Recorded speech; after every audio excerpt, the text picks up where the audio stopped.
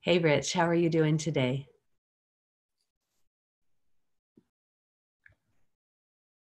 Good morning, gang. I'm going to keep everyone muted as you come on the call, and I will set things up in a couple of minutes. So you got 5 minutes. Make yourselves at home, grab a cup of coffee or whatever you need to get ready, and we'll begin in about 5.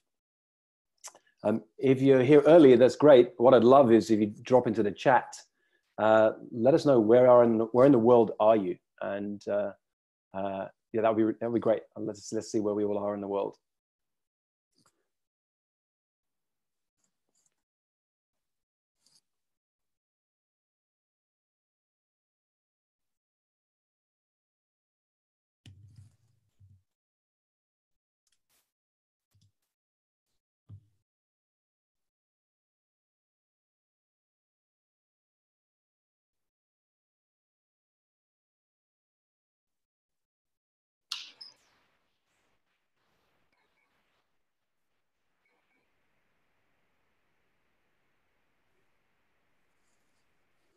That's great, gang. I'm just playing with the settings here in the background. Oh, hello. We've got someone in Santa Monica. Hi, Fairborn. Around the corner to me, I guess. We've got South Africa here. All across the United States. England. We've got Sweden in the house. Chile. Australia. More from London. Canada. I love this. Munich. The North Georgia Mountains. Texas. Love this, gang. This is great. Okay, welcome. If you're just joining us, I'm getting everyone set up. We're a couple of minutes early. Take a moment to get yourselves settled. I'll give an introduction and talk things through, and I'll tell you about my special guest today. But right now, we're just saying where we are in the world. It's really fun just to feel connected in this way. Can I see? Oh yeah, we've got 155 people on already. Who's tired of doing Zoom calls already? Who's had enough? I'm done with Zoom. That's it. Another Zoom call, and that's it. I know the feeling. My 8-year-old said to us yesterday, I'm going on strike next week. I cannot handle homeschooling. It's boring sitting doing worksheets or Zoom calls. I'm on strike next week. So Monique said to him, well, if you can write a persuasive letter to me and your dad to explain why you don't want to do homeschooling, maybe we'll do that. I'm not sure that's a good idea because he's really excited about writing this persuasive letter right now. So I don't know what we'll do next week. We went around the corner yesterday. We have friends who live around the corner, and we went out on their street. It's a quiet street. The kids and the parents all had gloves on. We all had masks on, and we played some softball in the street. It was kind of a surreal moment. It was fun and it was sweet, and the kids loved seeing their friends. But we live in a very strange moment in time right now. And I'm trying to remind myself and my wife of this as we're trying to do homeschooling, because I used to be an educator. I was a teacher for 15 years, that actually it doesn't matter so much about whether they get through the curriculum or what the teachers have set them. It's the time we have together. I'm trying to see the positive on this.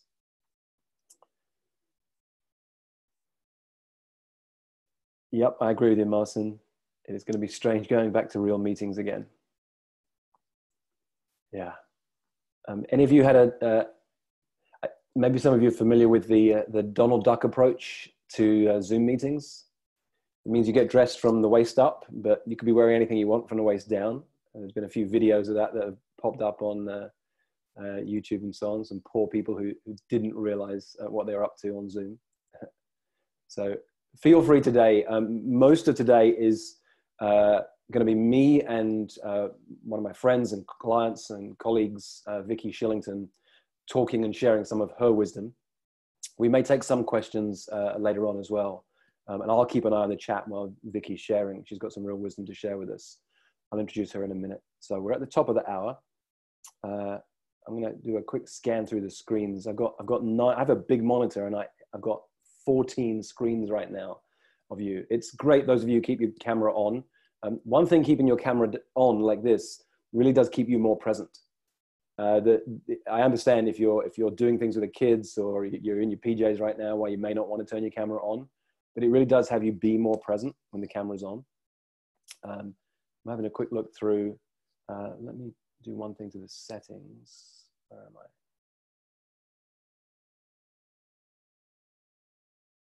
Vicki, can you unmute? Are you here yet, Vicki? I've got so many screens. Yes, I am. Hi, Rich. Okay. Vicki, you got to, oh, there you are. Okay, great. I see you. I'm hiding in all the screens.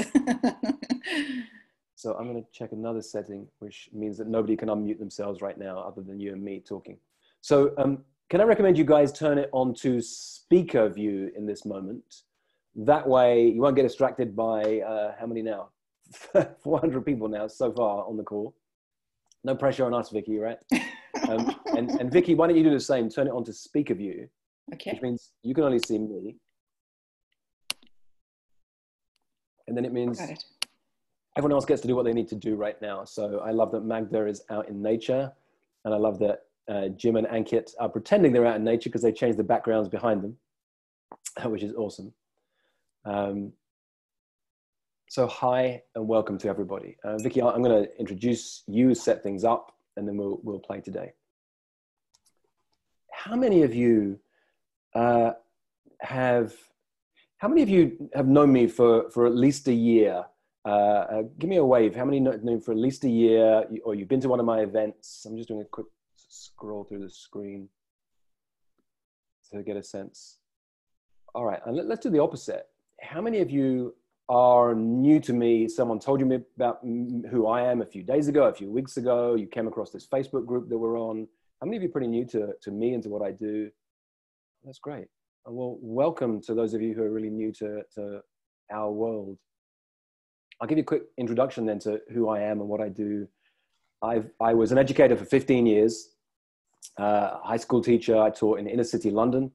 I taught in Southern Africa, in Botswana for 2 years. And I taught out in Southeast Asia, lived out in Brunei for 4 years, helped to set up an international school. I was on a fast track to be a head teacher. And my career came to a screeching halt when I went to work for a very inspiring boss. And they got fired a week or two later. And the new boss came in and she wanted her own team. And I got fired very unceremoniously a week or two after that. Went off to Thailand to lick my wounds. And I'd been trained in coaching already for 2 years. From 2003, I was training for the National Professional Qualification for Head Teacher in England. And I've been training coaching skills for 2 years. And I was devastated at losing my job. Everyone advised me to get back into teaching. And I sat on this beach and I talked to people and I asked them these coaching questions. And it turns out, especially when people are on a beach, they like to reflect on life. And one woman changed my life because she said, Rich, those 30 minutes when you asked me those questions, that changed my life. And it really struck me. And I made this decision. I'm not going back to the field I used to be in. I'm going to be a professional coach. I flew to the United States. It was the rainy season in Thailand and I didn't want to stay there. Flew to the States to get a qualification as a coach. And the coaching qualification was really, really bad. The training was awful. And after 2 days, they had a money back guarantee. So I asked for my money back after 2 days. And I went to do this other training about relationships and intimacy. And I met this woman there. And 10 days later, I proposed to her. She's now my wife. We've been married for 12 years. I wrote a chapter about this in a book that I published called The Prosperous Coach. It's called Never Propose to a Woman 10 Days After You Met Her. Now, that was the moment I decided to become all in, a professional coach. 2 or 3 years later, I was building my practice one relationship at a time. And I was on the faculty of a couple of coach training schools and people kept asking me, how are you doing this? How are you building your business? And I would write about this. And one day, one of the people who led those coaching schools, a man called Steve Chandler, Steve said to me, do you want to write a book together, Rich?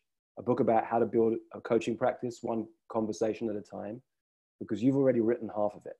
He'd seen all the posts I'd written in the forum we used to have back then. So Steve and I wrote a book called The Prosperous Coach. It came out in 2013. And what are we at, 2020? 7 years ago, 8 years since we wrote it, still sells 1,000 copies a month. It's really hit a nerve in the coaching world. It's a really old-fashioned approach to business. And so a few days ago, so I've built a community of coaches for years. I've really been there serving coaches. I have a small group of very high-performing leaders and coaches I call 4PC, the 4% Club. And 4% is the top 20% of the top 20%. These are leaders who've been entrepreneurs or high-level executives, and they've come into coaching from another field. When everything began to change 3 weeks ago, I put a lot of attention on how can I serve my clients and my community. And then it dawned on me, what if I created a Facebook group to serve the wider community of coaches? And created a Facebook group, wrote something called a playbook for coaching in challenging times. If you haven't seen that, just type richlitvin.com/playbook. richlitvin.com/playbook. It will really help you set you up for surviving and thriving in the next few weeks and months ahead. Open up this Facebook group, and it grew to 1,500 people in a week or so. And somebody in the group wrote and said, wow, Rich, you've created a Facebook group that in a week has gone to 1,500 people. That's amazing. And I wrote back and said, no, I've spent 15 years serving people so that when I created a Facebook group, in 10 days, 1,500 people joined it. And that's the premise of everything that I'm about, slowing down to speed up. And so welcome to those of you who are new to our Facebook group. If you're not even on that Facebook group, just put my name into Facebook, 2 or 3 posts down, you'll find a link to that Facebook group. We'll let you in later. That's some background for those of you who are completely new to our world. Welcome. Vicki Shillington is one of the members of my community called 4PC. And the other day, Vicki led us in a talk and a presentation that was so powerful. I said, I want to hear that again, Vicki. And I think I want to introduce you to my entire community and this premise and this idea that you're teaching, this model, because it's so powerful. Vicki right now, she's got clients who lead billion-dollar corporations, and she has a passion for startup companies. She's an expert in business. When I first met Vicki, here's the funny thing, Vicki. When I first met you, you used to tell me that you were known as the chief happiness officer in your businesses. Now, I got that. I got that you had an impact. I saw what you'd done, your career. I read about what you'd been up to. But the little skeptical part of me, I've never said this out loud to Vicki, you guys. The little skeptical part of me, chief happiness officer, that seems so fluffy. Like, how does that get to be real? And as I've got to know Vicki more and more, I get 2 things. The paradox of A, it is a little fluffy to talk about happiness in organizations, but B, there's nothing more powerful than creating communities of people who are leaders in organizations who are on the same mission and who generate a sense of well-being and happiness from the inside out before they're on, in order to be on purpose and because they're on purpose. And so Vicki, let me unmute you. Let me see if here we go. Okay, now I'm going to change my settings for 1 second so I can unmute you. Did you mute yourself? Oh, there you go. You're unmuted. Great, Vicki. So hi, Vicki. I love who you are. I'm an admirer of you. I've created communities for years where I say the entrance requirement is that we should be a bit in awe of you and you should be a bit in awe of us. And I want you to know that I'm really in awe of you. That's why I'm happy to put you in front of hundreds and hundreds of people from our community this morning. Hi, Vicki. Hi, Rich. Yeah, and thank you for the powerful introduction. You made me smile when you mentioned Chief Happiness Officer, because it's who I am, not necessarily what I do. And so your distinction there was very impactful. And I like to be a little bit controversial, a little bit of a heretic, and it allows me to filter for very interesting clients. So I love it. I stick with it. And as you shared, it's not actually easy what I do, but the result is joy and happiness. And that's what I'm about. Beautiful, beautiful. So I'd love you to share with us this message that you have today, and particularly this model that's very powerful. What I want to invite everyone else to do, as Vicki's sharing, to stay present. Feel free to keep notes. I was writing so much the other day when Vicki was talking. In particular, feel free to post stuff in the chat. I will keep an eye on the chat as Vicki is sharing. And we may take some questions from you a bit later on, but don't write your questions now. I won't be able to follow them as as they're going along. But as you capture ideas and thoughts, please share them. So Vicki, let you jump in. Let's have you teach. All right. Well, hi everyone. It's just a joy to be here with you. When I see the number of participants going up, it's a little overwhelming. I think we're almost at 600 right now, Rich. I'm taking back 15 years where I was terrified to talk in front of 3 people. So this is edgy but wonderful for me. So what I want to take you guys through this morning is a very useful model that's based on change curve theory, which I'm sure many of you are familiar with. And it's very helpful as we go through this current crisis. But the idea is that let's simplify it to 3 stages that we're all going through. And it's going to be a guide for you as individuals, a guide for you as teams, as part of a larger family. If you're a manager, it's going to be a guide for you in that role as well. Because if you can predict what you're going to see from others as we go through this journey, you'll know how to accelerate your own mindset and how to help others move through to the new normal quicker. Vicki, can I add one distinction in as well? For those of you who are coaches, it's for your clients, and then go 2 layers deep. Your clients' clients. There are business owners at every level that you're teaching and coaching and working with right now. And this is a tool you can take to them and then say, let's take this to your clients too. I wanted to bring that in so people have another distinction. They're not just listening for themselves as business owners. How can they help their clients? How can they help their clients' clients or their clients' customers? Yeah, I love that. So the basic premise is that everybody at an individual level will go through each of these 3 phases I'm going to be describing. And each team's going to do the same. Each company is going to do the same, and every nation as well. And the likelihood of everyone being at the same stage at the same time is highly unlikely. And the consequences, if you act in one phase and somebody else is in another, has devastating effects on the other person. It's really not good. So it's a very helpful framework to assess, where are you? Where is your family, your clients, your team members? Where is everybody? And what's the right way to tune your actions and behaviors so that you can be with them in the right way and accelerate them to the new normal as quickly as possible.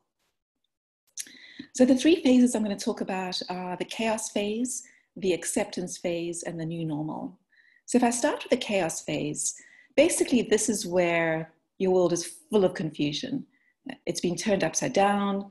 It's hard to see beyond anything other than your personal well-being and safety. Right now, you are scared for your physical safety, for yourself, for your loved ones, your emotional safety. It's a little bit of a roller coaster for all of us as we hear different elements of stories in the news and of our friends and those out there. And then the financial safety, the economy is all over the place. So this phase is all about safety. And what that feels like is adrenaline. Adrenaline kicks in and we push through. So there's a lot of effort we create to figure out how to stay safe and how to take others on the journey with us and to create a world where we can keep going. So you'll feel a boost of temporary energy, but it is temporary.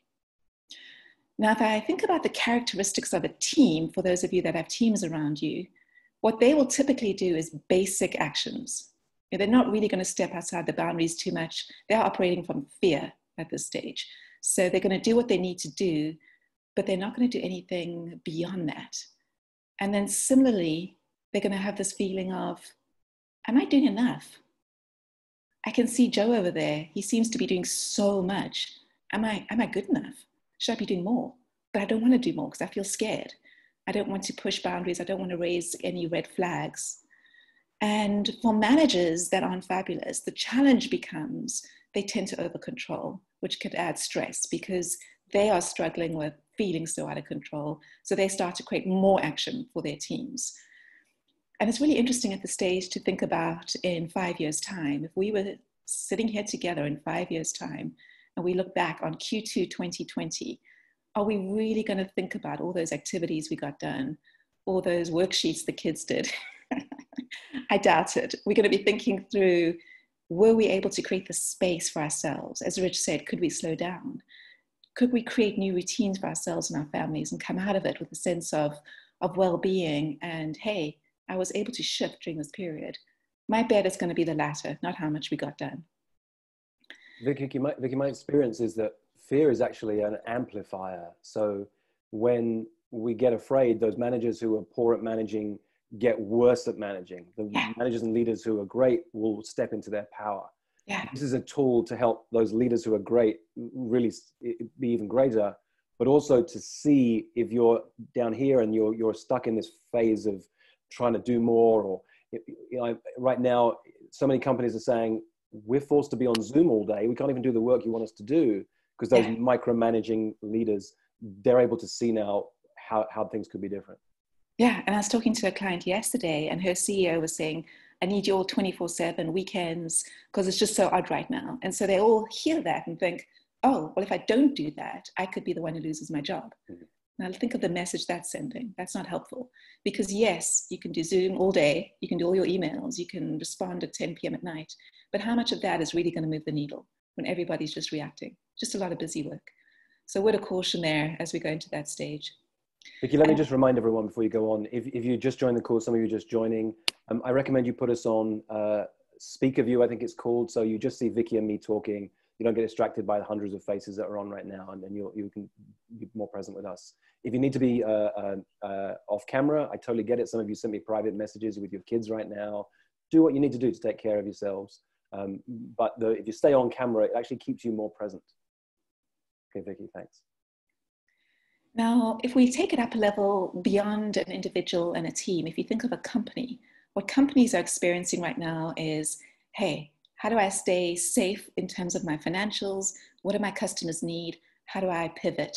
So a lot of my passion clients are restaurants, and I am helping them pivot to, hey, the takeout model, or what does it look like when we re-enter after this? So it's what do your customers need and what are the financials? And many companies have a plan B template, like talking about what happens when I hit a certain number, the certain threshold around revenue. What do I do in terms of the health of my organization? So in this phase, the key things to do here, because it's all about safety, we need reassurance that we are going to be okay. So tune your communication to be empathetic, to really think about them and their family and what they're going through, and understand where their fears are coming from and help try and reduce them. It's all about empathy. It's all about health. It's all about family and the basic activities you need to survive at this stage. Nothing more, nothing less. So this is the time to be reactive. It's a time of chaos, and it feels out of control. So Rich, that's the first phase. Any comments on that, or shall I move on to the next one? Yeah, no, that's great. That's great. Let's have some of you writing notes as we go along. Any thoughts or comments, put them in right now as Vicki's talking about the first phase, because rather than her just teaching at you, we can have this be a bit more interactive. For me, Vicki, there's this paradox, right? Because it's this phase where I see myself fully in action, working really hard, creating as much support as I can for my current community, creating ways for people who don't even know me that I can be out there of service. And I also find myself being on the edge of being a little bit burnt out because I'm doing so much. So I'm trying to train myself.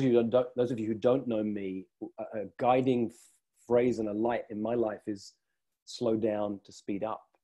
And what I'm discovering in my business, Vicki, is that every time right now someone in the team does something really fast because they're trying to help out clients or people who are asking for help, and they rush, we end up having to spend more time clearing up the mess that's created. So it's counterintuitive at this moment in time where it feels like I should be reactive, or the team should be. The slower we are, the deeper the breaths we take before we take action, the more impact we have. And the faster we go, the more mess we create at this moment. Yeah. And that's why for me, I always think about in 5 years, what's really going to matter for what I'm doing right now. And I weigh up everything, for me, taking care of me, I'm finding I need more naps and just downtime. And so I'll weigh up any action and think, will it be worth it in 5 years for me to do this thing? Or should I have a nap? And what's going to be more valuable? And it's a very good barometer to be thinking about. It's also a really good time. We're all coaches, right? In this group, or consultants. We've got to walk our talk. I hired a new coach 10 days ago for myself. I knew that I needed support, and the business mastermind I've been in for a couple of years couldn't give me that one-on-one support. So we can't see it for ourselves. When we get afraid, our gaze is designed to go like this. Well, our gaze narrows so we can focus on the one thing that needs to be done. But you stay like that for too long, and you're missing all sorts of opportunities around you, connections and ideas. And so we need support where we can breathe for a moment and be back on track to what's important. And we have to walk our talk on that one. We can't be telling our clients, drink lots of water, take care of yourselves, move your bodies, if we're at home in fear and inaction. Yeah. Cool. Let me just quick scan through any questions here, Vicki, and then see where we go. There's a lot of them right now. So it's not change something theory, it's just change theory, right? Yeah. Or is it change curve theory? Is that what it's called? There's different ways people talk about it, but it's the basic theory of change. Okay. Thank you guys for sharing your insights. Let me see what else we've got. Any questions? Yeah, actually, if you guys could put the letter Q, capital letter Q before, well, I can skim through and I can see that you've got a question after it. Sue asks, is there a therapeutic benefit in feeling the chaos before we move through? Vicki, what's your thought on that one? Yeah, definitely. The old Vicki would have gone into containment mode and not felt it at all. But since I have been working with Rich and some others over the last couple of years, I'm learning the benefit of just being okay with whatever feelings are coming up and letting them pass through. And it's tough, but they do pass. And if you don't let them sit with you, then they get stored in your body somewhere, and that's not healthy. I've learned that lesson deeply. Totally, totally. And I just reminded by somebody asking, if you have to drop off early because you have problems with your kids and things like that, problems with the kids, feel free to drop off. We'll capture the audio for this, put it on my podcast. We'll capture the video for this, and we'll get it out later. So if you don't want to be seen on camera, hide yourself away now, because we do want to share this. There's such valuable information here. I don't see any more questions in this moment, Vicki. So let's. Oh, hang on a second. Let's see. Oh no, I do. People are starting to put the questions in now. Here we go. Here we go.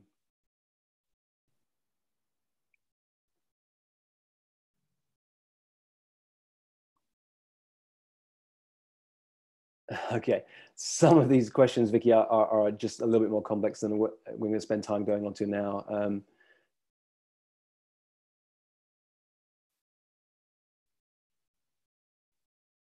Okay, let's do this one question in this moment. I'll skim through the questions again in a second. What would be the appropriate leadership style for this phase? From Veronica, Vicki. It's a very careful line to thread between high empathy and action. So always asking yourself the question of how much time am I spending really checking in with this person and making sure they're okay at the individual level, and then helping them take action so they don't freeze. Because in this stage, you're experiencing fight, fright, or flight. So it's very much the amygdala part of your brain, the reptilian part of your brain that's kicking in. So we need to feel safe. So it's, hey, this person cares about me. They're checking in. They're providing perspective and calm. They look okay. So I'm going to be okay. And then moving them to action. But action that matters. Lisa asks a question. She says, I'm seeing with some of my clients, she has high-level clients in a big hotel chain. They're having to furlough hundreds of employees, and they're getting furloughed themselves. Working women adjusting to being homeschooling mums. Those attempting to work and homeschool. There's a lot of chaos. And then she says, but I do see some settling in occurring as well. So I think that brings us to the next stage. So let's do that as a lead in. Perfect segue. Thank you. So the next phase, the acceptance phase, this is categorized by, for yourselves as individuals, huge frustration. This is when you're thinking, oh gosh, we really are here for a very long period of time, more than just a couple of weeks. It's not just 1 or 2 weeks, it's gonna be the long haul. And so we have to figure out, are we going to simply endure, or are we going to take this as an opportunity to thrive? We have a choice to make here. But we also have to recognize that at this stage, our energy probably has crashed. So if you're feeling low, if you're feeling like there's been a dip in energy, that's because the adrenaline is gone. And so it's okay. It's okay. So know that at this stage, you are going to need those naps, which I'm graciously giving myself. Also know that you'll probably experience more guilt at this stage, because you'll be thinking, I should be doing more. So know that that's a normal part of this stage. And Vicki, let me ask that question right now. Will you raise your hand if you are feeling a sense of guilt right now? Guilt because I'm working on my business, I should be with my kids. Guilt because I'm with my kids when I should be with the business. And God forbid you take a moment to yourself, guilt that you're not with the kids or with the business. Who knows any of those? Give us a wave so we can just see. Yeah. And they roll off my tongue because I feel all of them. Thanks, Vicki. Yeah. And so this is where self-compassion is needed. just recognizing the phase we're in, and hugely compassionate for yourself, and just be okay with whatever's coming up. And the reason it's really important to be okay with that is because this is also the stage where depression can set in, because we are in it for the long haul. I know on the weekend when I heard that in Los Angeles, this is going to be another month, even though in my crystal ball, I knew June was the earliest we'd get out of this, just hearing that I wouldn't be able to see my friends for another month and have that human connection. As much as I'm enjoying the space and quiet, there was a level of, I'm feeling really sad now. This is a long time. So know that that's happening. And so what you can expect from anyone working in teams is that you will expect the productivity that you have had through that adrenaline kick in the chaos phase will now start to evaporate. People are starting to get a sense of balance a little bit, and we'll get a real contrast between those that are able to adapt, those that are able to take any challenge that comes at them and figure out what they need to do, and those that aren't. It's going to be really obvious. The leaders that are making the good decisions for the social good and the leaders that aren't. It's becoming really, really obvious. Just a month ago, it was very, very difficult to crystallize those distinctions. Now we can see them. It's so obvious who's getting through it and who's not, who's making great decisions and who's not. Managers will also tend to get pretty frustrated during this phase because it's just harder to get things done as the energy drops.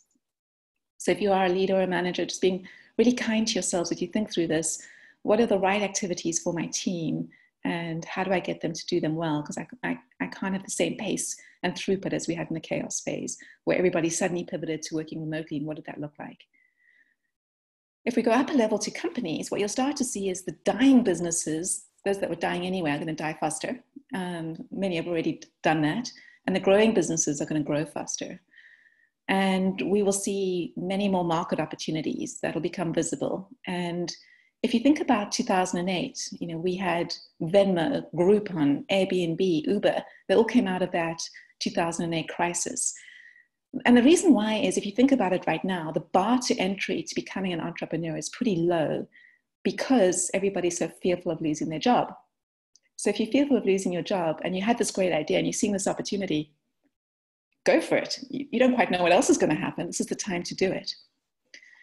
And the other thing to watch out for in organizations is that morale and any kind of momentum, it'll be a struggle to do anything other than basic business as usual. You're not going to be able to rally the troops on the stage. There's just this degree of huge frustration and it's just feeling really, really heavy. So the things you should start doing in this phase is start to think through new problems and short-term opportunities. Nothing too big, nothing too radical, but the small opportunities that are in front of you. And the trick here is to do less and do it well. So choose the few big things you want to do and do them well. Your instinct in this stage will to continue doing a lot, but here is really the time to adopt Rich's philosophy of slow down. Slow down, choose those few things that you need to do and do them really, really well. It's also the stage where I think it's a great idea to revisit what I call your 5-year goals. When I think about life between the ages of 20 and 65, when most of us are working, we have 9 5-year chunks. And if you can be crystal clear about your number one priority for those 5 years, then everything else is secondary. Humans are great at wanting our cake and eat it. And so we get overwhelmed. It doesn't really work like that. So if you say, you know what, for these 5 years, it really is my family. Everything else is secondary. Then when you have to make that hard call about, hey, I need to go and do this activity with my kids, or I've got an important meeting, and you don't know how to make a choice, that 5-year prioritization will give you that ability to do that. And the beauty of this is the next 5 years could be about income maximization or career or whatever it might be. And you're okay with that. So you can pivot and have everything you need, but in a way that works for your life. And you don't have to feel like it's all now. It can be in different stages. This is a great time to do that exercise if you haven't thought of life in that way. And then finally, this is a really important time to build a new routine for your integrated work life. So thinking through work, family, and yourself. We've all been struggling with that most of our lives. This is the time to really nail that routine and to start with, if I was to create my ideal day, what would that look like? Where would my self-care fit into that day? I like to do those things first. I like to spend 2-3 hours when I wake up and really make sure I'm doing my exercises, my prayer, my meditation, drinking my water, having something nutritious, because that sets up my day. And I know the day is going to be great from there. The days that don't do that, I'm in a funk. It just doesn't feel as good. So my commitment during this period that I'm in right now is it's a non-negotiable. I will absolutely do that for myself. And then what are the hours where I work? What are the hours where I nap? What does that look like? So I've got that ideal schedule. Where's the time where I go for a walk with my husband every day, where we have meals together? And there are real blessings in that if we do slow down. I have a client in Italy, and they were talking about, hey, we're playing games with our kids now that we played when we were 10 years old.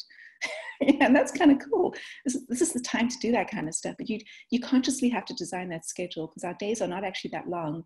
And the inherent culture we work in the Western society is very much addicted. It's the one addiction we all seem to love, is being a workaholic. And no one's going to tell you to slow down. So no one can actually see you right now other than on Zoom. So what you're doing with your day is pretty much up to you. This is the time to create that schedule. And every day, just get a little bit better at it. Because if you can come out of this period, because we are in it for the long haul, and we have a new way of being in the world, new habits, more self-care, the world will be so different. What a blessing. I wish that for all of you. What a blessing. All right, Rich, that's that phase. So let's pause on that phase. I've got a couple of questions from you. If you guys have questions around from this second phrase, put the letter Q in front of it. And I know it's a question rather than just an insight you're sharing, and I'll scan through those in a minute. I've scanned through some of the other questions, Vicki. How would you get a leader out of micromanagement, Vicki? How would you do that? Oh, Rich, that's another topic on my circle of suck. Yeah, I suppose if I had to think of something that was short and succinct, when you're an individual contributor, you tend to do whatever activities are set in front of you because you're really, really good at them. So you become a superstar at that activity. And you love doing it, you're the best at it, so someone promotes you to being a manager. And you love that. You've got a new title, you've got more money. And however, if you don't think about everything you did before as no longer part of your job description, so that you can really learn how to take care of others, what are their behaviors, work preferences, motivating styles? How do they like to think? Are they more left or right brain? If you don't get to know them and what makes them tick and figure out how to best motivate them, do you coach, support, direct, champion? There's a lovely model around that as well. If you don't learn how to do that, then you end up in what I call this circle of suck, which is where you keep doing the thing you did before, and all it feels like to the other person is you're in their space. So if you are getting into the how, you're micromanaging. Stick to the why and the what. Why are we doing this? What are we doing? And then ask them through questions to get them to think through the how. But if you're dipping into the how, you're in that territory. But yeah, that is another fabulous concept, which we should probably do at some point. That's a whole other topic. Yeah. So just as an aside, someone said to me we should set this up as a Zoom webinar next time so we can capture questions in a different way. We didn't want to. We like to do this. This isn't a webinar. This is community. We're all about community here. So we wanted to be able to see each other, not be teaching with just one person on a screen or some slides. We're about really building community. And so that's why we do it this way, even though it's probably ways that might capture information better. We're also about insight rather than information. You know, Vicki will share with you that we better share the sheet that the model on, Vicki. So we'll find a way to get that out to you in the Facebook group, or we set it out to my email. But what's much more important than the information on that sheet is if you walk away with one insight from this and then you apply it. That's the power of coaching. It's about insight, not information. So Vicki, here's another question for you. Is the aim to move from chaos, that phase, out of it as quickly as possible? Is there merit in staying in that phase? What are your thoughts on that? That's a great question. I think going from chaos to acceptance to new normal as quickly as possible is the desire. We also have to recognize that we go backwards. So, you know, a couple of weeks ago, a friend of mine in the UK, his girlfriend passed away from the coronavirus. You know, that took me straight back into chaos. I thought I was moving along quite nicely. And you go straight back there when your safety feels threatened, but you also bounce back quicker. So the new normal is where you see the opportunities. So going through these phases as quickly as you can is good, but you also have to recognize your emotions are your emotions. You're going to feel what you're going to feel. And there's no right or wrong. It's just at some point we need to get out the other side. It reminds me, Vicki, there's a cartoon by Hugh MacLeod that says, two panels on the left, it says what leadership looks like and what leadership feels like. And what leadership looks like is this triangle like this with the hierarchy of leadership. And what leadership looks like is this mess of lines drawn all over the place. And I think this while it would be lovely for this to be linear, you go from chaos all the way through to the new normal and as fast as you can get there. But I think it's going to be up and down and backwards and forwards for us because we're human. Yeah, I agree with you. All right. Oh, hi, Mark. Nice to see you're here. Let's see what else we've got as questions on this one.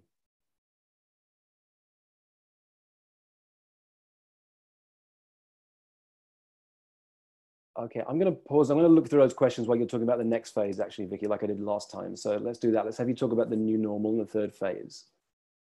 Okay. So the new normal, this is the phase categorized by hope, where you can see a light at the end of the tunnel. Yippee! You know, we're coming out. But actually, this is the phase where you also need to be really careful because it could be categorized by a struggle to get back into it because suddenly it's going to start to feel really busy. So your stress will be different. So think about this for those of you that are working from home and you no longer have to commute. If you're living in a large city like I am in Los Angeles or London or New York, or any of the big cities, or any city where you have a commute, suddenly you're adding back in that commute. I mean, it's been pretty delightful to not have to commute this last month. Secondly, if you are in an office environment, what you tend to experience is the distractions. As much as you enjoy having people around you, there's a huge amount of distraction as people do their drive-bys and chat next to you, etc. And, you know, a lot of my clients are thrilled that the level of drama has gone down. The little catty chats that happen that just drive everyone crazy, that's all disappeared. And that all comes back. So now we have drama, now we have distractions, now we have commute. And companies are go, go, go. You know, they're like, hey, we need to get back into this. So we need to create energy. So it's going to feel very, very busy and heavy. That's another reason when you are in this acceptance phase, create your space, create your routines, take care of you so that you come out stronger. Because if you don't, it's going to be very hard if your tank is empty to go at the pace that's going to be needed. The reason it's going to be really important as well is that the loyalty to employees is going to drop. I'm really impressed right now that companies are taking such good care of their people where they can. They're doing everything they can to avoid layoffs, furloughs,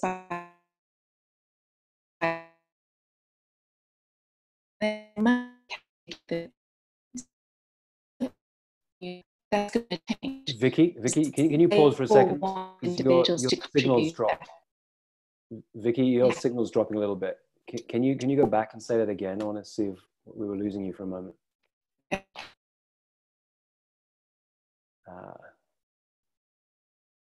Here you go, guys, in real time, showing you that it looks like it should be linear, going to the third phase. The new normal is there, and suddenly we're back in chaos. Vicki, I can see you smiling again, so maybe. Okay. Yeah, let's see. All right. Thank you, Rich. So we got to the stage where we're thinking about organizations during this phase are looking after their people. But when we come out of the new normal, there will be less likelihood for them to take care of you in the same way.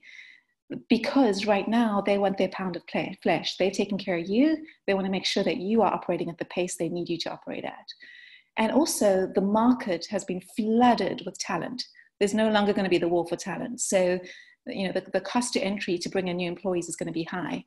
So this is a time to really make sure you're operating at the pace the organizations need you to be operating at. And the reason it's going to feel really, really tough, as well as those characteristics I described, is that teams will start to feel depleted and under-resourced. Most companies have frozen their hiring recs. There isn't any new people coming on board. They may have laid off some people. So you're going to see a lot more consolidation, reorganization, new teams created, and that's going to cause a huge amount of stress. Anytime a team member changes, it adds 73% more stress to the team. So that is another element that's going to weigh heavily on us as we start working back in the new normal.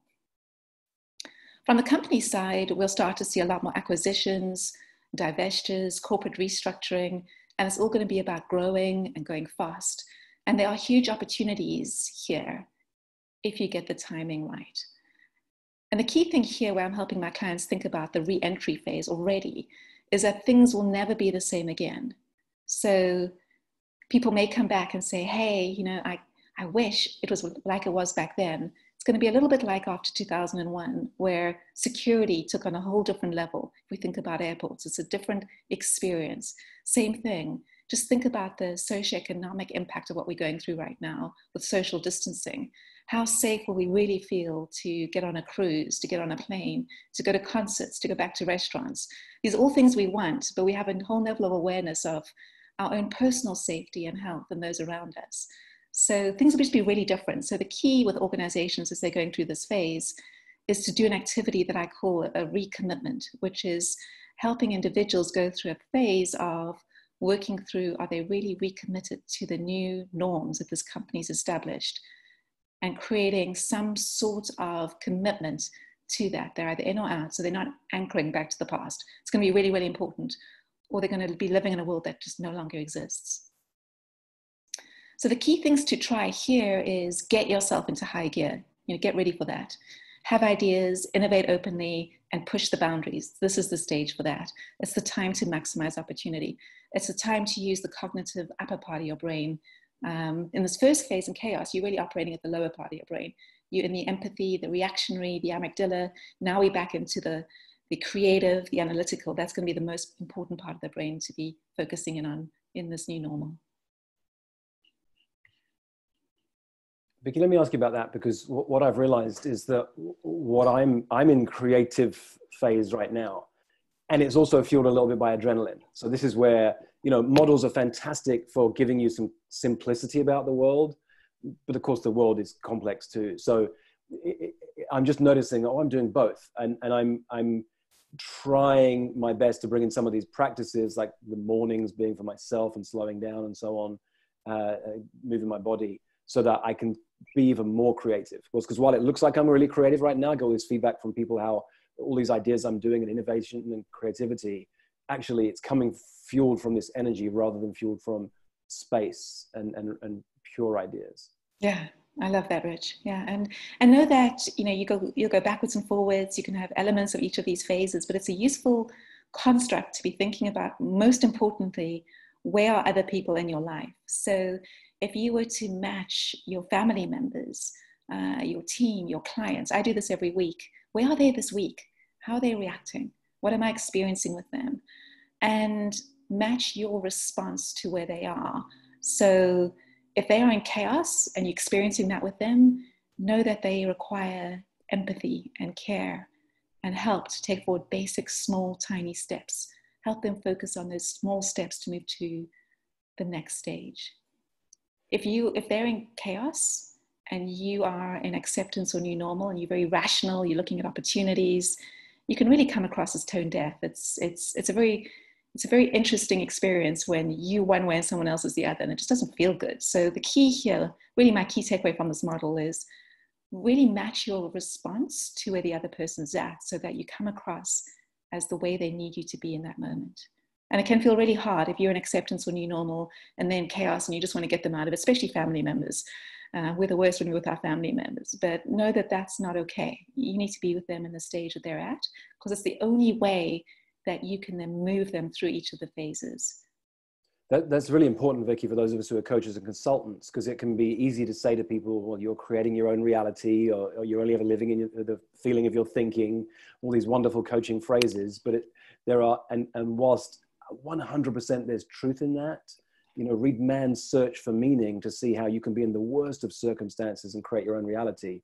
There's also a truth that when you're feeling and overwhelmed by those feelings of what's happening, you can't engage with someone who's talking about these high level concepts. Yeah. And for me, that's why I find I need so many naps, because I'm operating many days in the acceptance phase. And then I'll find myself having to be empathetic for those in the chaos phase. And it's exhausting. You know, I'm good at it. I love it. But then I need a good old nap just to be okay with that. Yeah.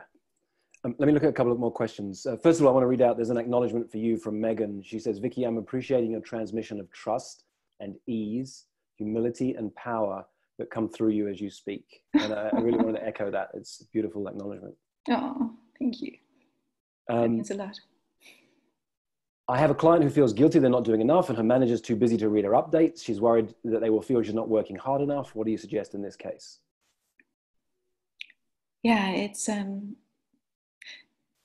I've got another module on how to not go dark during this period, because what is the right level of communication that needs to happen as we think about this? Because we need to focus on the most important activities that are the most important to wherever this person's at right now. So, if you're giving them updates and they're not landing, I would get really creative in terms of what is the right way to engage with them. Whether it is, Rich is a massive fan of the video text message, which I think are wonderful. There could be many different ways you could try and engage with them to have the right conversation, but know that probably the strategy you're using is not working if you're not actually getting through to them. Thanks, Vicki. Let's have a look here. How would you apply or speak about phase 3 to individuals rather than a team or a company context? And do you have any tips for reigniting people's resilience and power for phase 3?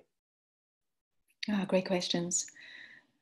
For me, I like to share the whole model, to be honest, because it's a helpful framework of, every time I share it, people go, just a relief. I can see what I'm feeling, and I can see that this new normal, whatever you end up calling it, doesn't really matter.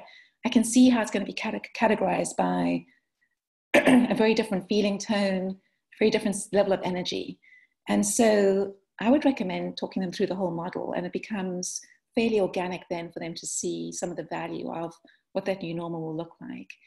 I would also recommend that you do tell them that, hey, when you do get to that stage, it's really, really important to recommit to the environment you find yourself in, or go find another one.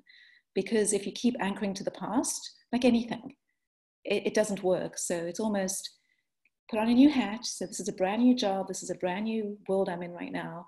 What's it going to take for me to show up as though this was brand new? But I also have the knowledge and experience of everything that makes this environment what it is today. So I've got that added advantage rather than being somebody brand new to it. But you have to recommit, because otherwise it's so easy for our brains to go back to, it was so nice before, we could sit next to each other. Vicki, there's a great question coming just now about how would you compare this to the stages of grief? And Yeah. I think there's a real parallel Yeah. here. So, yeah. Grief theory, change curve theory, they're all similar. We've just simplified it into 3 to make it easier to consume, and then applied it to yourself, your team, your company, what you can do about it. Beautiful.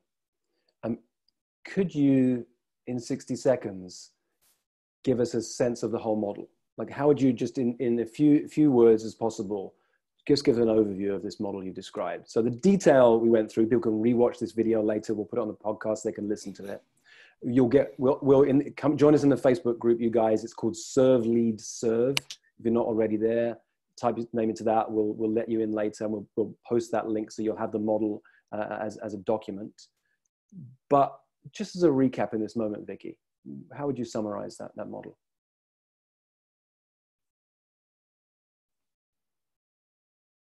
You muted yourself, Vicki, or did you hit mute? All right, there we go. I'm back. So when we think about what we're experiencing right now, it's helpful to think of it in 3 phases: chaos, acceptance, and the new normal. Chaos is where we feel uncertain. People need safety. Acceptance feels very frustrating. It feels like we've been here way too long and it's never going to go away. And so our energy tends to drop because the adrenaline hit is gone. And the new normal is where the opportunities arise again, but it's going to feel very, very busy as teams are depleted and organizations are go, go, go.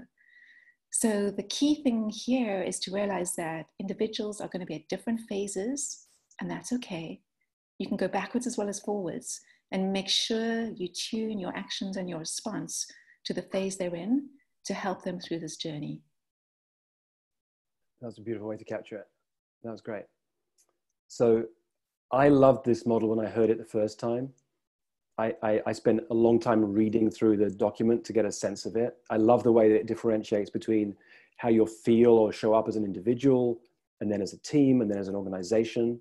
I love the way that it takes me through these different phases. And that gives me some clarity. In a world that's uncertain, when I can have a little bit more certainty, Vicki, I feel more embodied and more powerful. In fact, I heard Stephen Kotler say recently that fear equals anxiety plus uncertainty. And I love distinguishing those two. Fear equals anxiety plus uncertainty. Once you know that, if you're anxious, there are things you can do to help with anxiety. You'll know what they are for your clients. Help them take some deep breaths, go for a walk, switch off technology. When you're in uncertainty, there are things you can do to help you be more certain. Vicki's exercise about where do you want to be in the next 5 years? A model like this that gives you some clarity about the world. When you separate out those two elements of fear, you can work on the anxiety, or you can work on the uncertainty, or both. And then the fear begins to go away. And so, Vicki, I'm very grateful to you for this model, this way of thinking, because it means that I can use it for myself. I can share it with my clients. And then for all of you, I really recommend you go 2 layers deep. Call up a client, say, I've got a model I want to share with you. And when you've shared it, say, tell me about your clients, tell me about your customers. Who can we share this with? What are they going through right now? Would you like me to get on a call with you and your clients? Serve 2 layers deep. It's really powerful, has such an amazing impact. Vicki, let me ask everyone, we've got a few more minutes. Will you please share your acknowledgements for Vicki here in the chat? And it's nice when someone says, wow, that was amazing. But as a speaker, as a teacher, as a coach, it's hard for that to land. It feels nice for a second. Get really specific. When you shared this one thing, Vicki, or this is what I got from your presence, Vicki, or for this model, the more specific you can be, the more powerful the impact is. And while you're doing that, I want to share a couple of things that came up really regarding the other side of things, and I'll come back to you before we finish, Vicki.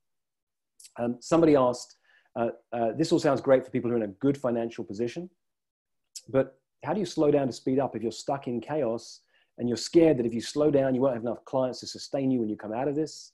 This is very specific about coaching. I moved too slowly in 2008 and barely survived. I'm moving way too fast now to try to avoid the same fate or worse. I want to thrive. I still spend my self-care and family time, but I spend all day moving at light speed, trying to do as much as I can.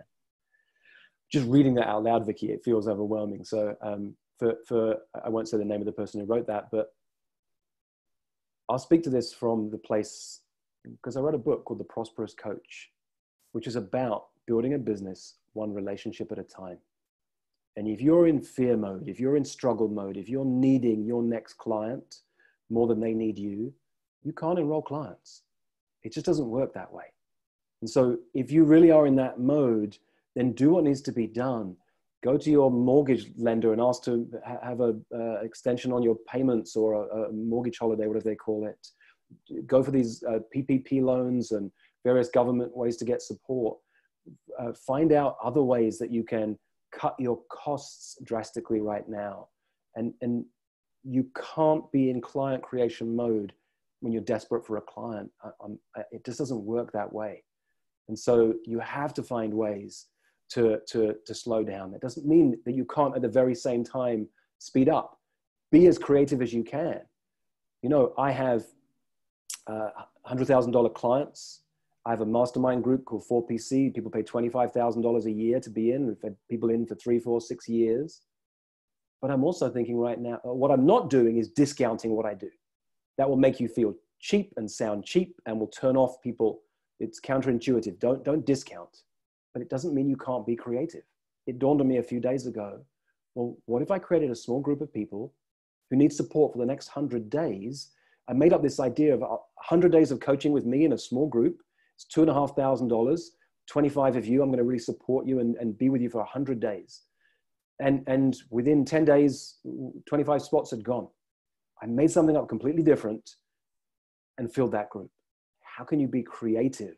The only way you can be creative is slowing down. You can't create from fear and adrenaline, or you won't be as creative as you could be. So on that coaching note, you have to find ways to take care of your health and your finances. And you can't create a client from fear and from scarcity. And I really recommend, if you're not already part of our community, go to my website, sign up for our newsletter, go to our Facebook group and join there. We've got 2,000 people who are almost every day we're sharing stuff like this of value. And we'll do some more calls like this, either with me leading or with other interesting people from my community in the days and weeks ahead. Vicki, are you taking some time to read the acknowledgements coming in for you? It's too overwhelming, Rich. I can't see them all. Okay, cool.